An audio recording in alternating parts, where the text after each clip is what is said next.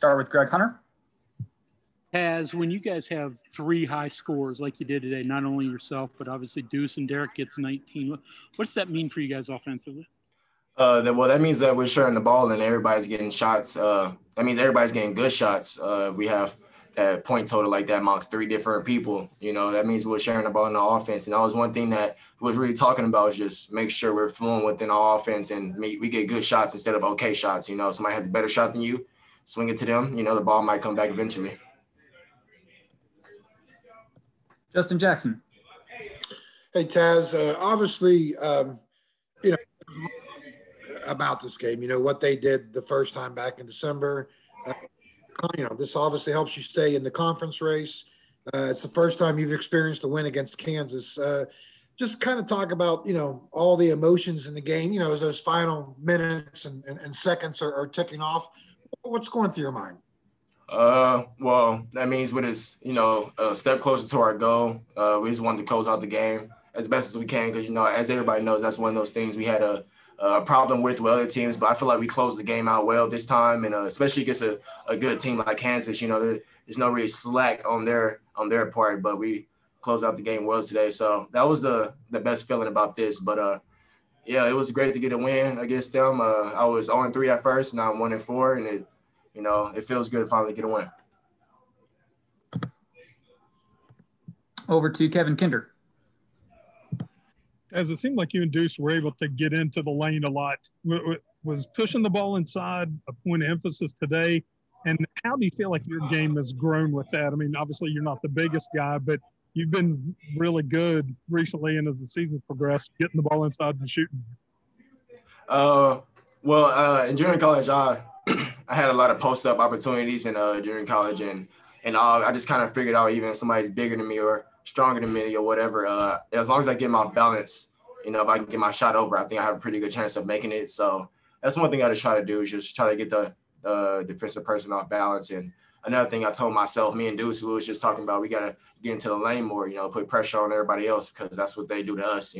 They stick their head down and try to drive, get foul calls, get dump offs and kick out threes. And that's one thing we was just talking about that we have to do from now on into the season. Greg. So, Taz, do you guys feel like your offense is finally sort of getting into the flow after having to change systems sort of midstream? Yeah, we're trying to figure out we're figuring out what type of team we're going to be and what type of team we are. Of course, we're a defensive first team. It hasn't really seemed like that, but Bob Huggins' program, we are a defensive minded team first, and now the 4-out-1-in has been working a lot for us. Motion, trying to create mismatches for DC. Inside out offense. Once DC is playing well, we're going to play well. He's going to find us. He's a good passer off the post. So we just got to be ready to make shots and make plays. And I feel like we all did that today. We was kind of rotating on defense, and everybody was talking. The enthusiasm and energy was there from everyone today. So it was a great team win. Nesper.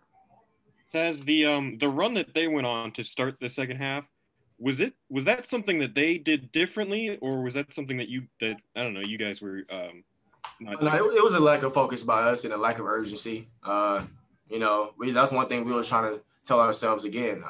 Don't come out, just keep the lead up. Don't let it go back down. Don't let them try to crawl back in slowly because, again, they're a good team. They can make shots and everything. We just got to focus on the personnel and focus on their plays and, just try to figure out what we're doing and focus really defensively.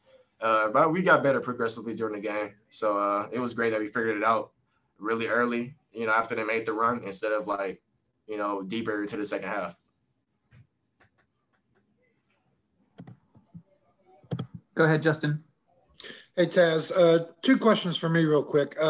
Number one, the box score, the stats can lie sometimes in the sense that Kansas scores 44 points in the paint.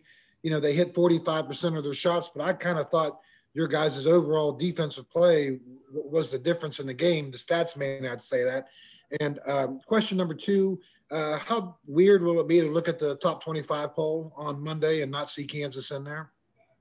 To answer your first question, I feel like we made every shot, well, not every shot, but majority of the shots kind of difficult for them to make. So some of the shots we just, live with as a basketball player, once you're going against another talented basketball player, good offense beats good defense any day. But I feel like we did a good job of closing off the driving lanes.